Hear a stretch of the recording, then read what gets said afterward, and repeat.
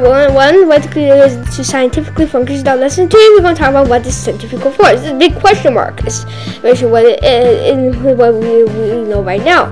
But basically, centrifugal force is the force of sharp turns. Also, we're going to use another term in this video, inertia. Inertia is basically what would keep you in a straight line if you change direction.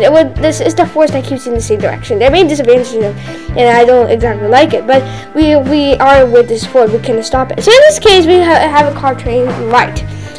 Basically, as you can see, the webcam on it fell down on the left. That's the force of centrifugal. That's the centrifugal force. But basically, the main reason that the webcam fell to the left is because of inertia. If you edit the photo, if you have the start point and the end point, you will end up seeing a straight line. So that's the main reason a racetrack is curved. It's because it has slight turns. The main reason is to not have a very big sharp turn that would make the car go out of the track, and also the wheels are quite different from normal tires.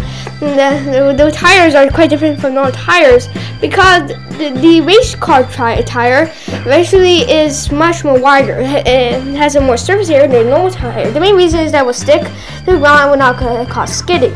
Normal tire here is just normal.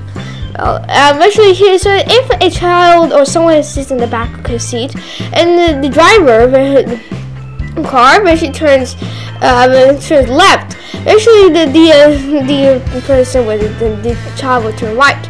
And so this is Christian's lessons. So check out my Twitter account, Christian, and subscribe to my channel and check out my last video.